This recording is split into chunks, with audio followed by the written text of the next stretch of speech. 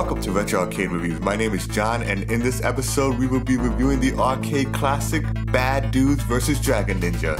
In the 80s, movie theaters ran rampant with muscle-bulging, gun-wielding, steroid-induced, testosterone-filled action movies, and naturally video games followed suit.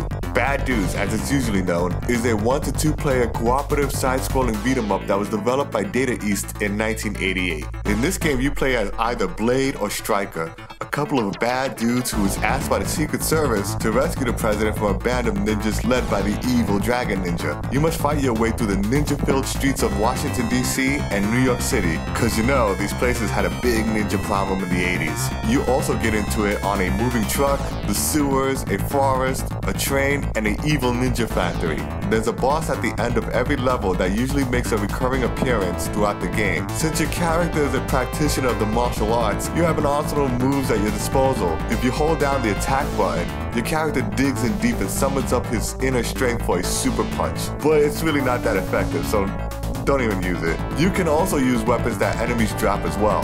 As usual with these early arcade games, there are international differences. The Japanese version, which is known simply as Dragon Ninja, had a different ending than the American version of the game as seen here.